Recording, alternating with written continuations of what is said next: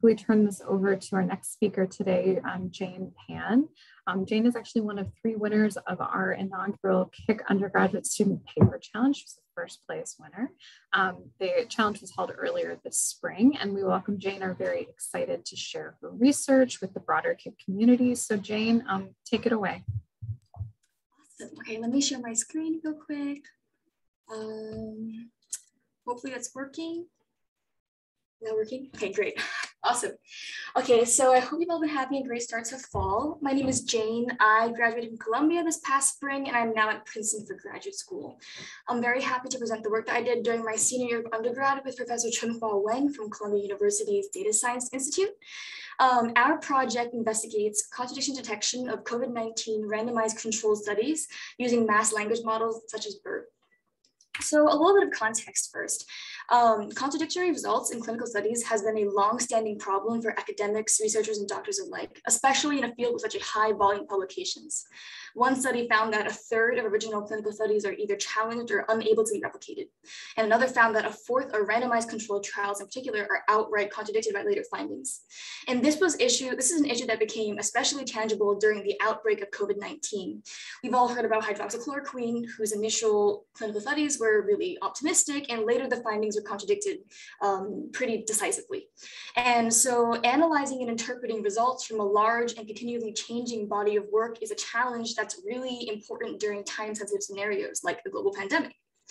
So to us, facilitating the process of identifying contradicting or agreeing studies would be really crucial for scientists who might want to, for instance, conduct systematic reviews, identify what might cause differing results between 2 studies, evaluate the veracity of a research claim, and characterize the state of consensus or maturity on a particular research question.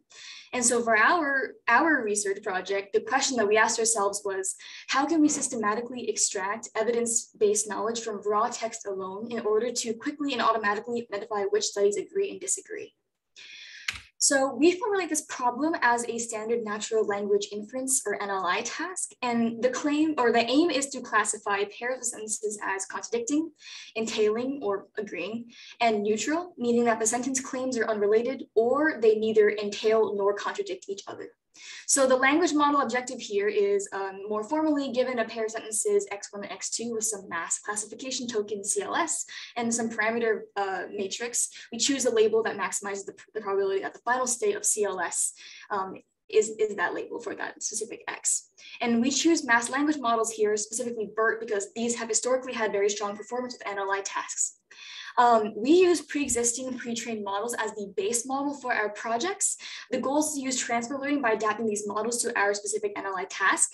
And we consider 3 base models. The first being the generic BERT model, which is pre-trained on books corpus and Wikipedia, and then 2 domain-specific models, BioBERT, which is pre-trained on PubMed abstracts and articles, and Clinical BERT, which is pre-trained on NIMIC3 clinical notes.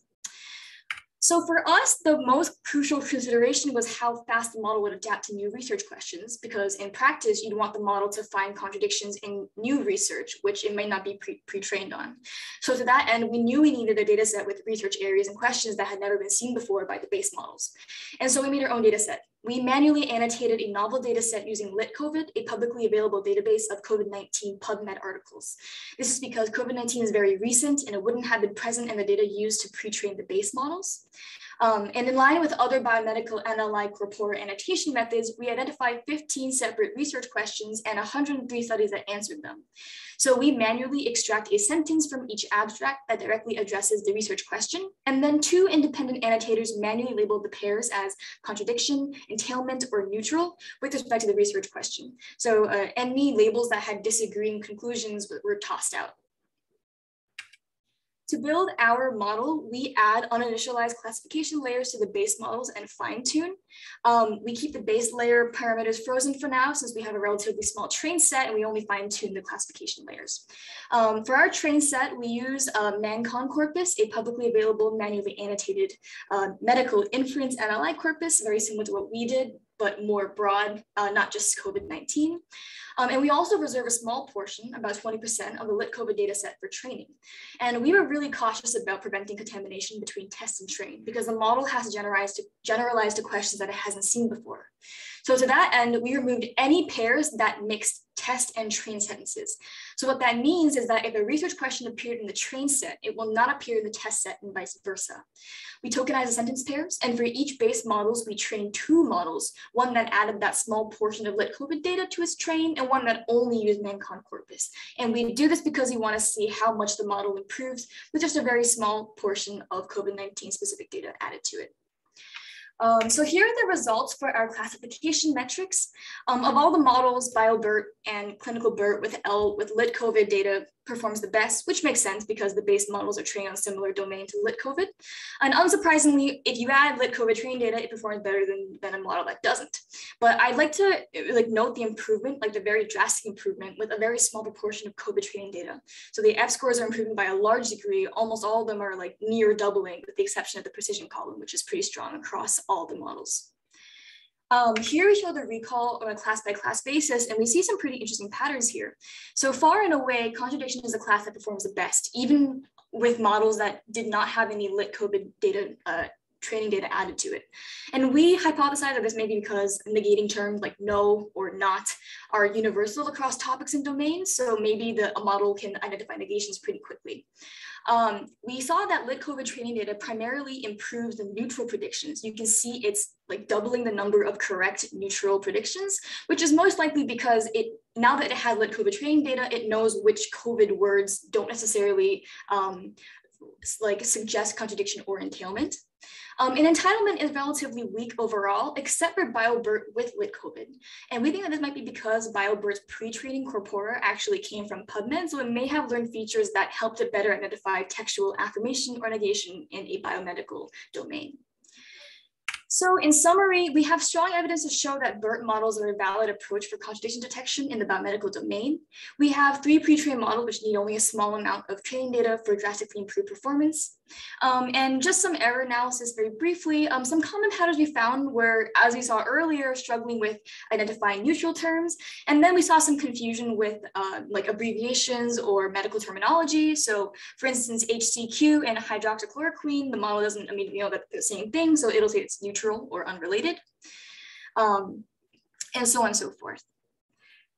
So for the future, some of the interesting questions that we think could be answered are like, how can we automatically select the best sentence without needing to manually extract this?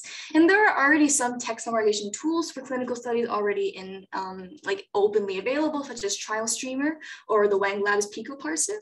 So I'd be interested in seeing how they could integrate this with a contradiction detection tool. And also, we're curious to know if we can improve the model's performance by supplying a user-provided list of acronyms or synonyms for that domain that the model is likely to come across. That's all I have for today. I'd like to conclude by thanking Professor Wang and Dr. Hao Liu for their mentorship and help throughout my research, and also a big thank you to Stan and Marguerite for their kind assistance with the project. Thank you for your time, and I hope you all have a great week. Thank you so